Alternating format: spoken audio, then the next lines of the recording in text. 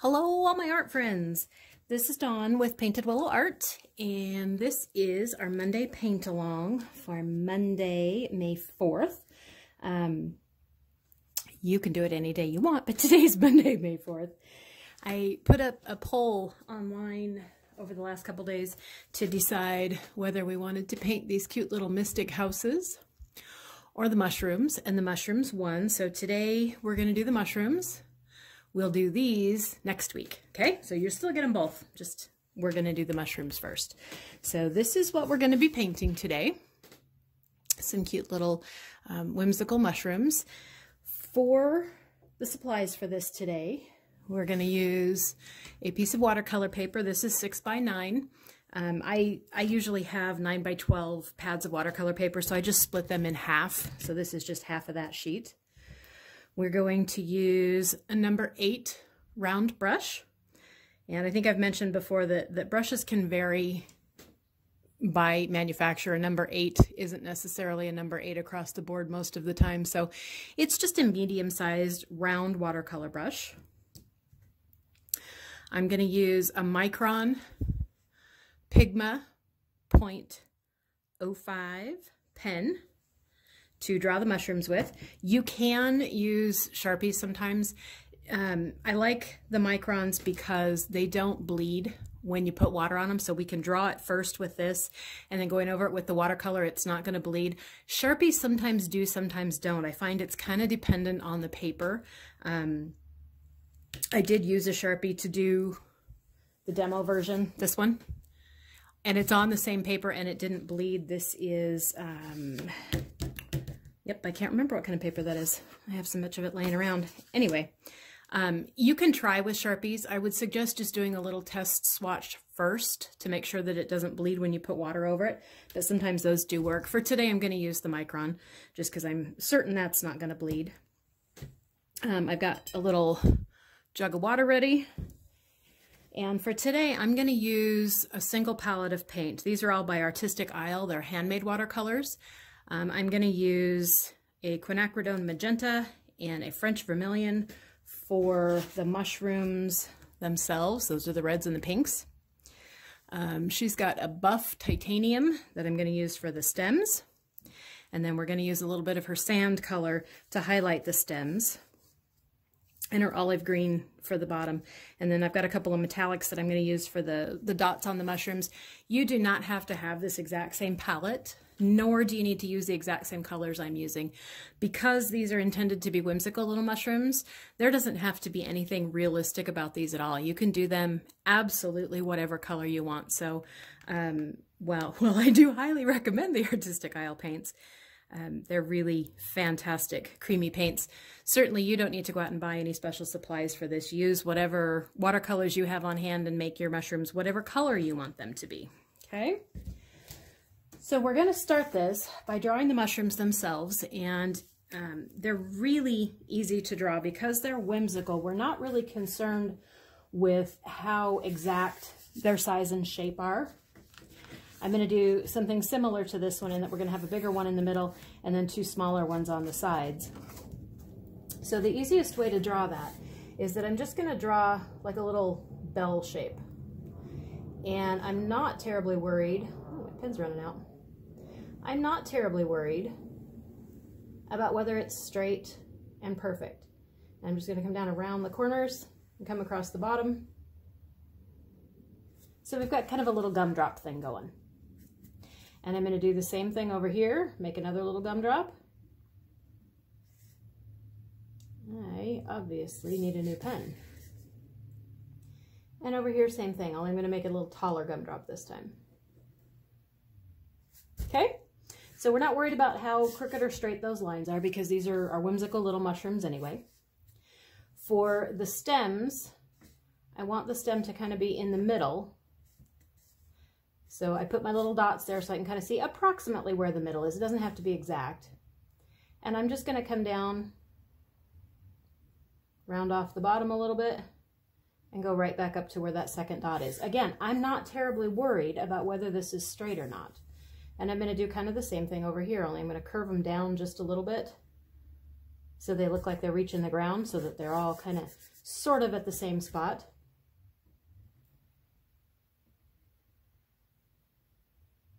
So there we go. We got our little mushrooms in. We do need to make them look like mushrooms.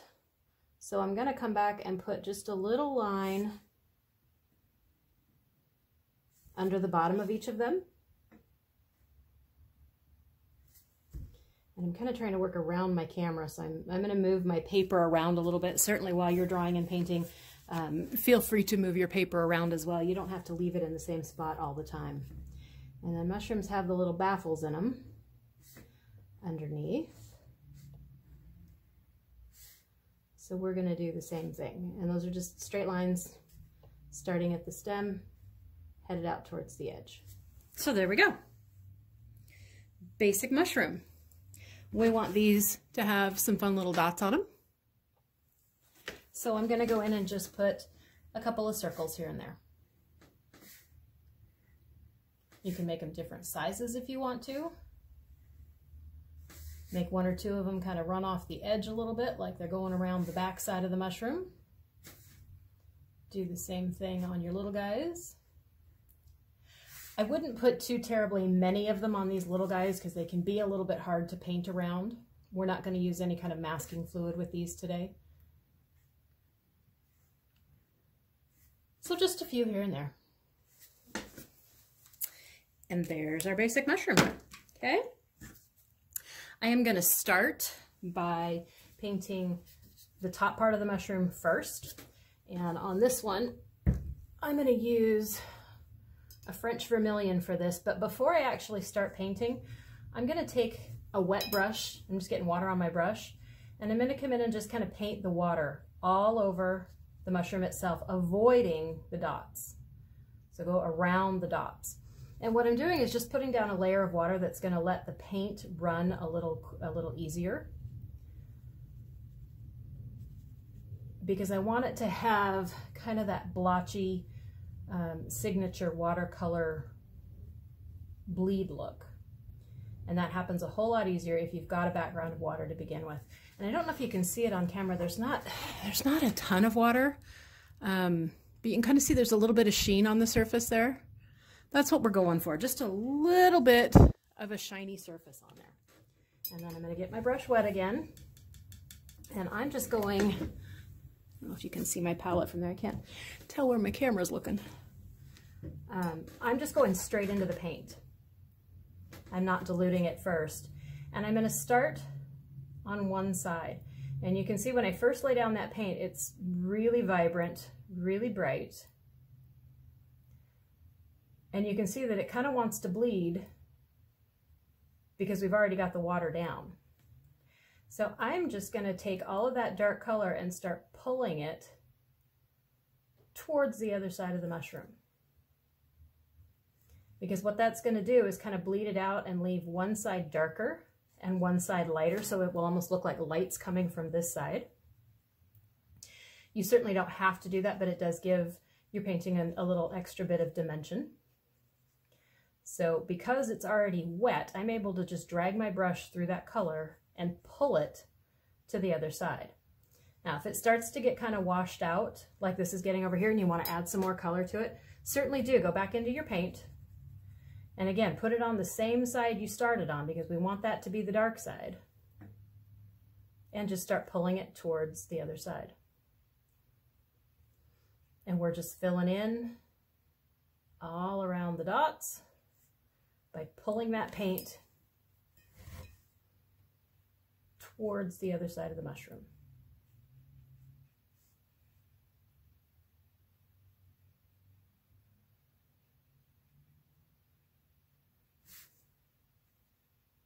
This is one of the fun things about watercolors, the way it moves. It can be fun or it can be frustrating depending on your perspective. Some days it's both.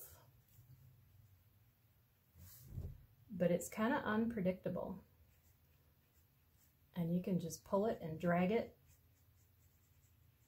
wherever you want it to go. So that's all I'm going to do on that one. And you can see that I've got a little darker over here and a little lighter over here. So that's kind of assuming my light source is coming from this side. And we're going to stick with that same thing all the way through. So as we do these other two mushrooms, we're going to do them the same way, but we're going to start with the dark on the same side and pull it over to the other side. Now on these other two, I'm going to do essentially the same thing. So I'm going to go in and paint my water background here.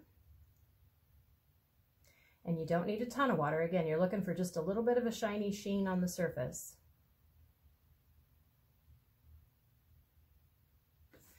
And this time I'm going to use quinacridone magenta. This is a really vibrant pink color. Keep in mind that when you put these on, watercolors often dry a little lighter than they initially go on. So something like this one, where it's really vibrant to begin with, sometimes kind of makes people go, "Woo!" But it's not going to dry quite that vibrant. And I'm doing the same thing I did with the first one. I started on this side so that I'm starting on the same dark side. And I'm just pulling the paint across because the surface is already wet. It's easy to pull by just dragging your brush through it. And I'm going to drag a little bit back this direction because I got too much dark over here for what I wanted. So I'm just dragging it back the other way. So there we got that one. And then we're going to do the same thing on this one over here. Again, I'm just painting my background with the water. And I'm not being too terribly exact around these dots, and I'm just kind of squiggling around it. And you can see I kind of got in the dot there, and there's some white. Because these are intended to be whimsical, I'm not really concerned with them being absolutely perfect. So if you've got little white spots here and there, or you go into the dot a little bit with the paint, it's okay. That kind of adds to the whimsical look of it. So I'm using the same quinacridone magenta on this one. And again, you can use whatever colors you want to on yours. Because they're whimsical, you could make them purple if you wanted. It would be just fine. And I'm just dragging the paint across to the other side. So I have my dark side over here and my light side over here.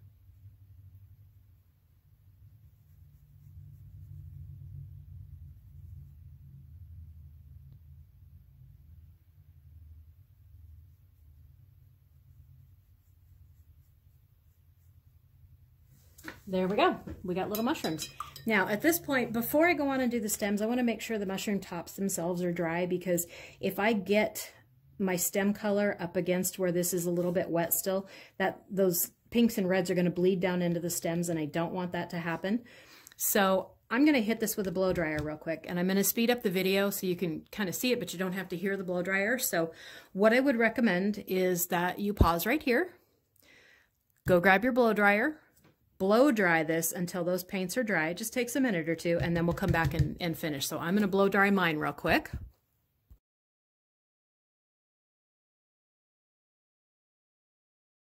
Okay, finished drying. What I want you to show you here real quick before we go on with the steps is that you'll notice it dried a whole lot lighter than what we initially put on. And this little mushroom in particular, you can see it doesn't have much gradient. Like this one, you can definitely see the darker to the lighter and the darker to the lighter. If you end up with something like this and you want to go back in and put a little more of this color on the side to give it a darker look on that side, you certainly can. You can put another layer on there. I'm not going to do that for the purpose of keeping the video moving, but there's no reason you couldn't go back and add another layer on there if you wanted to make that a little darker, just to accentuate the dark to light gradient if you want a little bit, okay? For right now, we're going to move on and do the stems. And I'm going to do the same thing with the stems. I'm going to paint a little bit of water over the stem.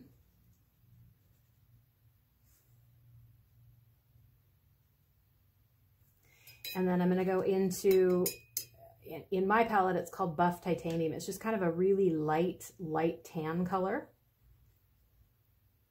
And I'm just going to paint it in. And same thing, I want the dark to be on the same side as my dark up here. That way we're staying consistent with where the light is. It just gives a good perspective to your painting. and I'm just dragging that around to fill the stem. Now, if you end up with too much of the dark over on your light side, just drag it back towards the dark side. As it dries, it'll kind of all pool over there.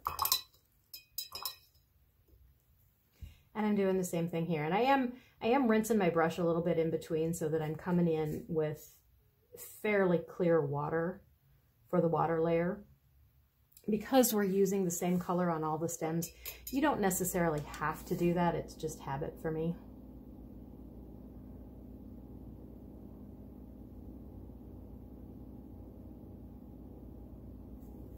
Now this one, because this stem is a little smaller than this one, I get too much paint on this all the way across the board. You can see it's covering my black line here. So I rinsed my brush off and wiped it on a paper towel. And I'm just going back and running my brush over some of those dark spots to lift them off. If your brush is a little bit dry and you go back over this, it will actually wipe some of that paint off. So you can lift off some of that heavy stuff if you want to. So I'm just wiping my brush across it, picking up a little bit of that paint, wiping it on a paper towel, and coming back to it and doing the same thing. So I'm essentially creating my light side over here because I had too much paint. Now we're going to do this one same way. Give it a coat of water. And you can see I got some water up onto my pink and it wanted to start bleeding down there. So I just ran my finger across it to stop that, because I don't want that pink to bleed down into my stem.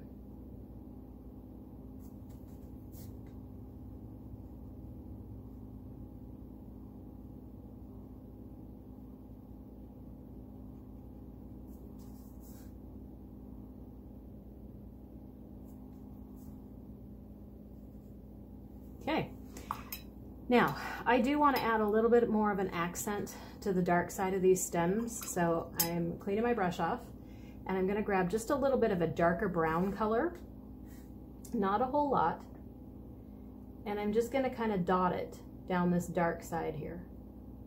You can see how, because that's still wet from when I put the water on it, it just kind of wants to bleed into the other side, and that's all I really want it to do. So I'm just running down the dark side of my stem and just putting a little dot here and there. I'm not even swiping my brush as a regular brush stroke. I'm just dotting it. And you can see we get some dimensions to the stem that way. So I'm going to blow dry this again real quick. So I'm going to pause you for a second while I blow dry. You go do the same thing on yours, because we need to put some darker up under here. But again, I want this to be dry because I don't want it to be running into the stem. So pause here for a second, go dry your painting. I'm going to do the same thing on mine. Okay, hopefully we're recording. I am so sorry, everybody. I came back from blow drying my stems to paint in the bottom shadows and hit record, and for some reason it didn't record. So I want to show you what I did here real quick, because I can't redo it because I've already done it. After I blow dried my stems, I wanted to come back into these underneath parts and add a little bit of a shadow under there. So the same brown that I used to dot on the darker side of the stems, I used under here, and I just went into straight brown paint to make those a little darker under there. Now, if you'll notice, much like on this little mushroom here, where he didn't end up with much of a gradient, some of the stems really didn't end up with much of a gradient. So if you wanted to, you could go back in and add a little more brown to the dark side of these stems. And I'm just going straight into my darker brown color, and I'm just going to run it down the edge. I don't have a ton of paint on the brush. I'm going to come back and dot it a little bit. Just a little bit to darken one side. Just give it a little bit of a shadow.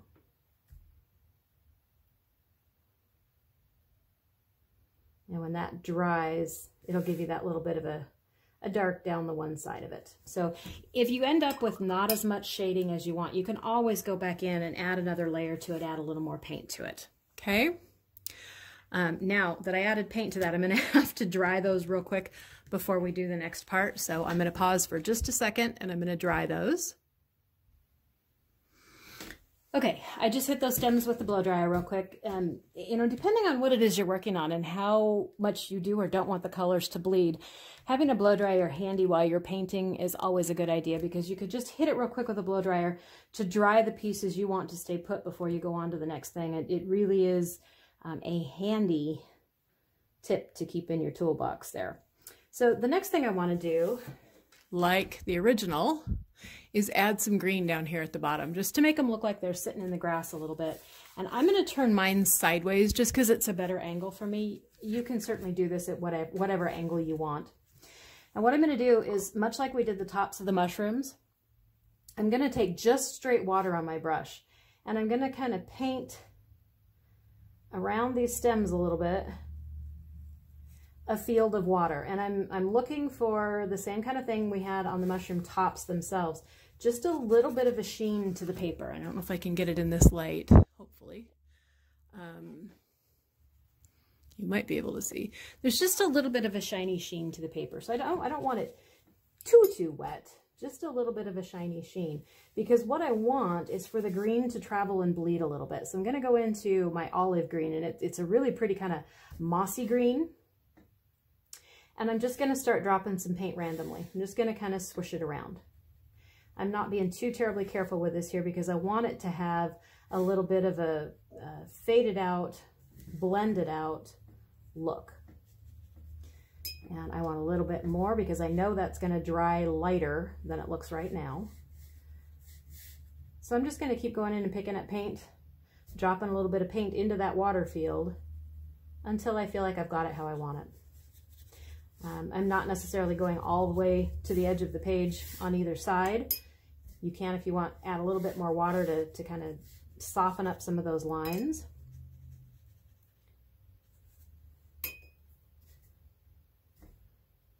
And it gives it just a little bit of a look like it's on the ground. Leave some dark spots here and there. You don't want it to be all the same color all the way across. Those dark spots give it a little bit of depth. And if you want to, you can always go in and just add, with the very tip of your brush and very light pressure, you can add a few little sprigs of grass if you want, or something like that to give it a little character. So there we go. The mushrooms are done. The ground is done. And you'll notice as I'm doing this, my paper's starting to buckle a little bit. Watercolor does that to paper. It makes the paper buckle and bend. I did not tape this down to anything. Often people will tape their paper to a board before they start working. I didn't because I wanted to be able to turn it easily, and because I've got limited space with my camera here, I've not taped mine down. Whether you do or whether you don't is completely personal preference. Sometimes I do, sometimes I don't. When you don't, it can often give you some really interesting paint spots, because as that paint buckles and warps, the paint's going to settle in the low spots. And if it settles where you don't want it to, you can always tip up your paper and, you know, kind of move it around while the paint is still wet. So whether you tape it down or not is completely up to you. While, I'm going to turn it this way so I'm not sticking my hand in it. While that grass section is drying, I'm going to go in and add some color to my dots. Now, if you like them white, certainly leave them white. But there are some fun metallic paints in my little pan here. I've got a pretty gold. So I'm just going to pick up a bunch of that gold metallic paint, and I'm just going to go right into the dots and just leave splotches of color in those dots. I'm not being real precise about it. There's a little bit of white around the edges, and that's okay. Again, we're going for whimsical here, so it doesn't have to be absolutely perfect. So essentially what I'm doing is just leaving splotches of that color, that gold colored paint in the middle of each of the dots on my mushroom. So what's going to happen once those dry, hopefully you can see on the original here, once those dry, as you get it differently in the light, you can kind of see that metallic shimmer a little bit. So it just adds a little bit of fun to them. You don't have to use a metallic paint. I am just a big fan of anything metallic paint. And I've got a couple more. I've got a blue metallic and I've got a purple metallic. So I'm going to do the same thing with my other two mushrooms. I'm going to use my blue first here. And I'm just leaving dots of paint. Now, I got quite a bit of paint on my brush. I don't know that I necessarily want that much. So I'm just going to dot my brush off on a paper towel. That dries my brush a little bit, so when I go back in, I'm able to pick up some of that excess paint off the dots that had too much and just tap it into the ones that I wanted in. And I'm going to do the same thing with purple, my metallic purple over here.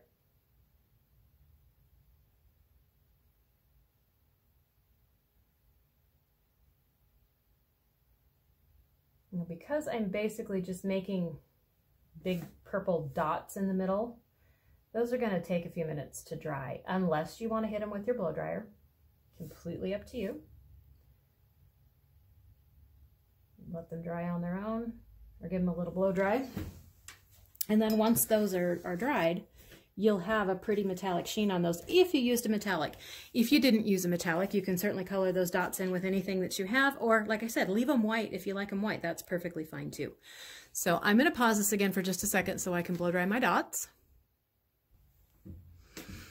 Okay, I blew my dots dry because I didn't want to be sticking my hand in them while I'm doing some additional things. At this point in the game, I'm not terribly happy with this painting because I didn't like what my pen did to begin with. My lines aren't as dark as I want them, and you can see, because they're not very dark, sometimes there's paint over the lines, and I just want to clean that up a little bit. So I deliberately left it that way while I was painting. I knew as I was going along I wasn't going to be happy with it, but I wanted to show you how you can take something that you're not 100% happy with and fix it to a certain extent to make it something that you are more happy with it.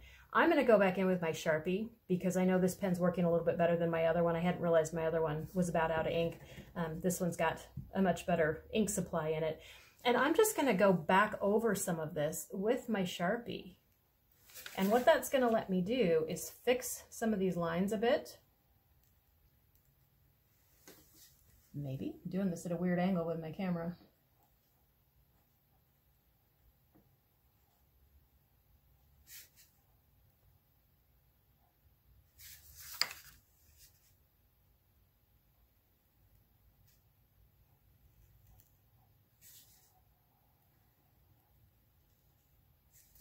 So I'm just going back in over the original lines a bit. And I'm just kind of cleaning them up. Some of them are going to end up a little thicker here and there, and that's okay. These are whimsical, so that gives a little bit more dimension to what you're doing. I'm going to clean up my circles a little bit too, just because I can. So I'm just tracing back over those original lines that I drew, and making sure they're how I want them.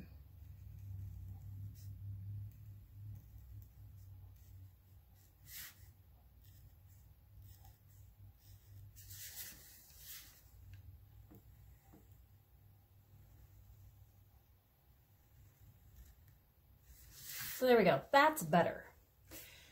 Now I still want to add a little bit of fun to this. So I'm going to add some things down here in the grass, just some little doodles, and I'm also going to add some embellishment on the mushrooms themselves. Now, ultimately when I'm done, I'm going to go back over these other two mushrooms and do the same thing. I'm going to trace that, but just for the sake of time right now, I'll leave them how they are and just show you on the big one. Down here in the grass, just to give it a little bit of fun, I'm just going to put a few curlicues. And there's really no rhyme or reason to how I'm doing them. It's just going to make it look almost like, you know, fun little grass bits or something like that. It just gives it kind of a nice little finished look to it there. I also like to add some embellishment to the mushrooms themselves. Again, because they're whimsical, they're not intended to be botanically correct, so we can have all kinds of fun with these. So just the most simple lines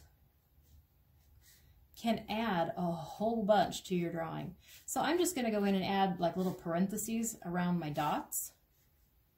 I put a couple little lines out here, and I'm going to put some dots on the stem. And you can see that fairly quickly that transforms the whole look of that mushroom. We go from something fairly plain to all of a sudden something that's got a little bit of fun to it. If you want, you can even go back in and put dots in the middle of the dots. This part is really kind of up to your imagination, whatever you want to do with it to make it fun. And I would do the same thing to the rest of these. I would trace around them just to kind of make me a little happier with those lines. And I know part of this is I'm struggling with this camera. I don't have a fantastic filming setup, so hopefully y'all bear with me on that part. I'm working around the footing of my tripod.